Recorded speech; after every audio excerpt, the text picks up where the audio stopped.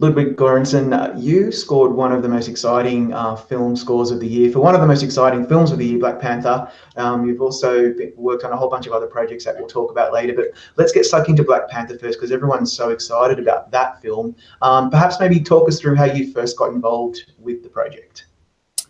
Well, I've been working with Ryan Coogler, the director, for about 10 years now. So I got, as soon as he got the gig, he reached out to me and told me about it, and you know, he was kind of immediately started writing the movie, and one of the things that makes our collaboration so special is that we get started so extremely early. So he sent me a very early version of the script, and I read it, and what I first told him after I read it was like the only way I could score this movie is to go to Africa and make research and really immerse myself in the culture of of what I've been reading about. So obviously you've worked with Ryan for a while now on quite a number of projects. What would you say, apart from being involved early, what would you say is the best benefit of working with someone that you really know and trust on a film like this, where you're really going to have to kind of pull something really magical out of the hat? Well, it's we have a very good similar kind of taste in music, and like the way of music tells in the way the music's telling the story. And so like what I did when I did some research, and I kind of figured out that I wanted to go to West Africa, because that was the part of where the drums and some of the instruments that I heard from there was just really intriguing to me, and really spoke to me in terms of being cinematic. So I booked a trip to Senegal, and I got to meet an incredible musician. His name is Baba Mal, and he kind of took me under his wings, and me and my wife went on tour with him for a week, traveling around different villages between Senegal and northern Senegal, and that's kind of how the journey began. Like, that's so exciting. Like, what would you say is like the most like surprising thing that you found from going to Senegal and kind of experiencing a whole different kind of aesthetic and musically? Did it open your eyes, or did you already have an expectation, or what was it like? Well, I've been in college. I went to Gambia for a month to study African music. It was a part of my education in the College of Music in Stockholm. I took a class, and we spent a month in different tribes in Gambia studying African music. So it wasn't a totally, like, I knew a little bit what music means over there, and how music is just a part of life in a different way than it is here. Like here in our tradition, like you play music to perform. There in Africa, you play music as part of life. It's tradition, it's rituals, it's you play music to embody what you're going through in life. So that was something that I really wanted to, like, how can we get this into the music? How can we use rhythms, especially that was written for a challenge between a younger man and an older man? Like, there's specific rhythms written for these challenge moments thousands of years ago. What if we use one of those rhythms for a fight between M'Baku and T'Challa, for example? Yeah, it reminded me a lot of the indigenous type music. Like, you find it in a lot of indigenous parts of the world. Music is not just about performing, as you say; it's actually about storytelling, and that's why I think one of the reasons why this score is so effective is because it's so kind of embedded in the way that the film, or what the film is trying to say. And I was just wondering, from that perspective, can you identify any particular sounds or instruments that were like a light bulb moment for you when you were developing the musical aesthetic of this score? Well, something that I was always intrigued about, an instrument that always was interesting to me, was the talking drum, which is a drum that you put under your shoulder, and you squeeze the drums. You squeeze the drum when you play it, so it's actually kind of like it's almost like it has a breath, and it's almost like a voice, and you can form words on it. You can play different rhythms, almost like Morse code, like you can send messages. You can play rhythms and speak and say words. And in I met one of the incredible talking drum players. His name is Massamba Diop, and I was talking to him about the instrument, and he comes from a family of griots, and griots in Africa means storyteller, and that's also like the African term of musician. If you're a griot, you're a musician, and that's something that you're born into as from birth. It's through blood, through generation, you're born into a family of storytellers. So he comes from a family of talking drum players, and so when I was talking to him, I was asking him, like, how would it sound if you played T'Challa? How would you say T'Challa on the talking drum? And he played T'Challa, do-do-do, do-do-do. And how does it sound if we have 6 talking drum players playing that rhythm together? So we got his group together, and we spent about a day just recording 6 talking drum players playing that rhythm and playing a bunch of other rhythms. That sound was just so powerful and regal in a way, and it became the sound of T'Challa. I'm glad you mentioned that, because I was going to try to ask you about what that sound was without looking like an idiot. But it's so integral. It's so percussive and propulsive. It's unlike anything that I've really ever heard before in this genre, to be honest. And like, for example, the waterfall fight track features that quite heavily, and it's hard to explain, but it's so addictive. Like, you just want to keep hearing it, because for some reason it just really kind of gets you in the mood for the film. And so that was really important to you in terms of making this score different. But were you actually very mindful of setting this score apart from the general, usual superhero genre type scores that we all kind of are quite familiar with? Yeah, absolutely. Like, we wanted the sound of the movie to be based off traditional African music, and also African music pre the colonization era. So, we wanted rhythms and sounds that didn't have any influence from Europe, and that was always our intention, to have those sounds and instruments be the center of the story and be the center of the score.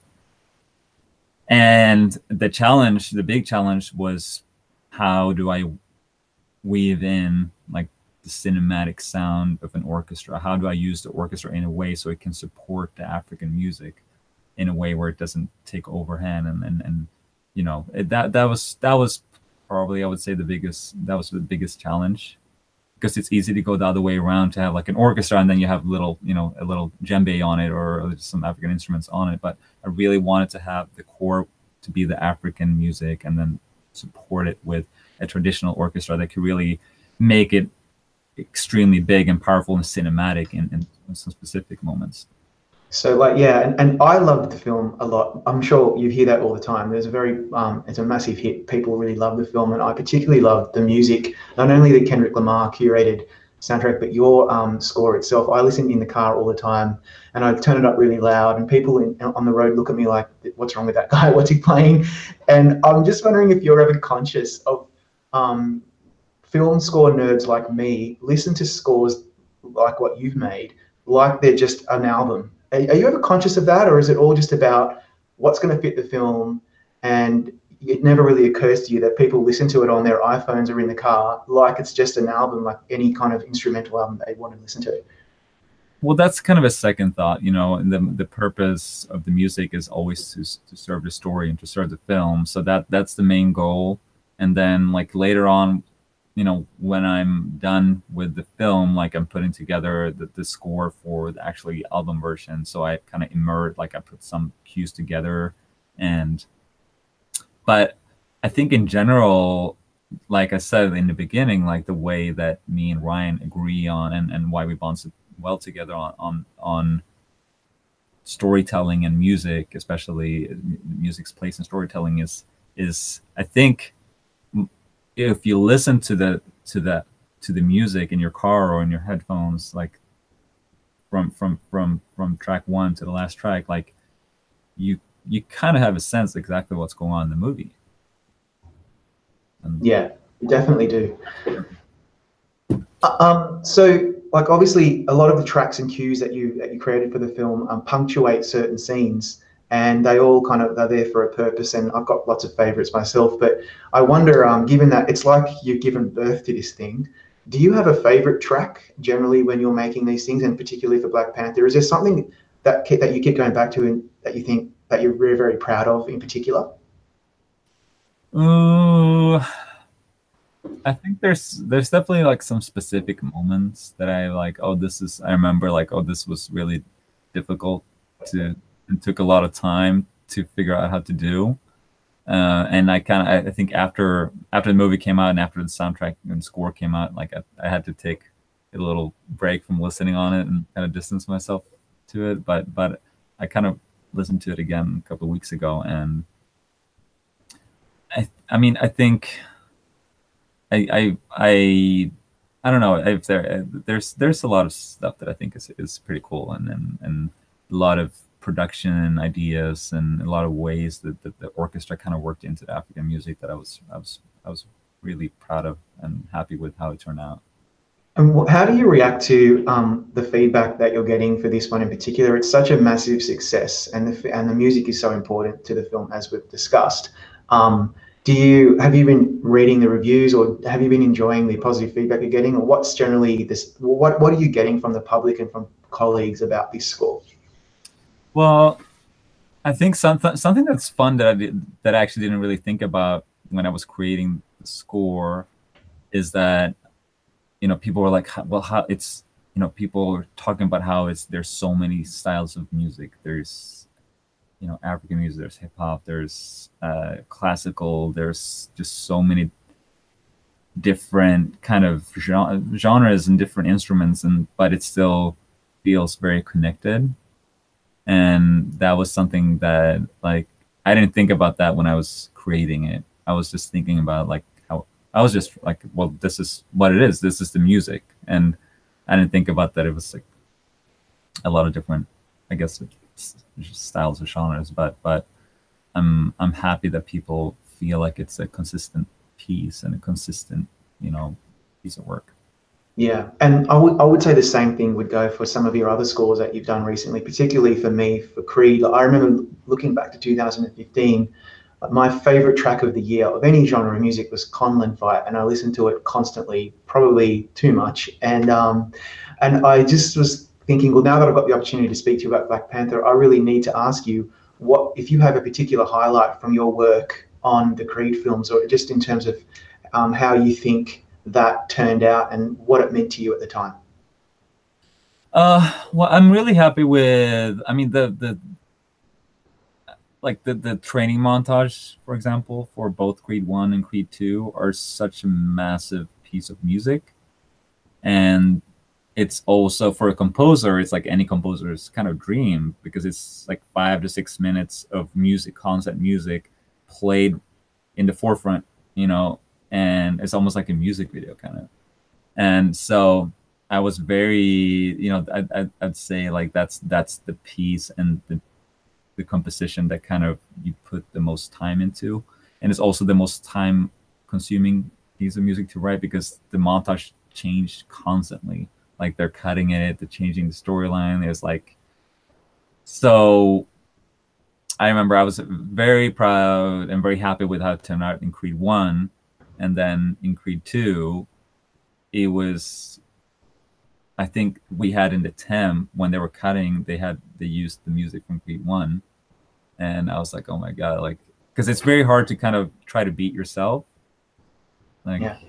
hear your own music and like, okay, what like, how I'm gonna make this better. Because I remember like, for the first montage music I put in like, I mean, hundreds and hundreds of hours, like late nights, and for this one I was like, okay, I'm gonna have to go through that again. And it's like, and I did, and it really feels good to be on the other side when you're done with it, and you can just see it and enjoy it in its full content with the picture. And I was very happy with you know, how I kind of started it out very classical with just strings and kind of like Bach inspired, and then came in with a modern production and used like one of Creed's themes, then came in with the Drago theme. That was a really fun part to write the Drago theme, but that's like the first time in the montage, that's the first time in the movie where you hear it like really like aggressive, like in the brass, like, you know, like, okay, this is shit is going down.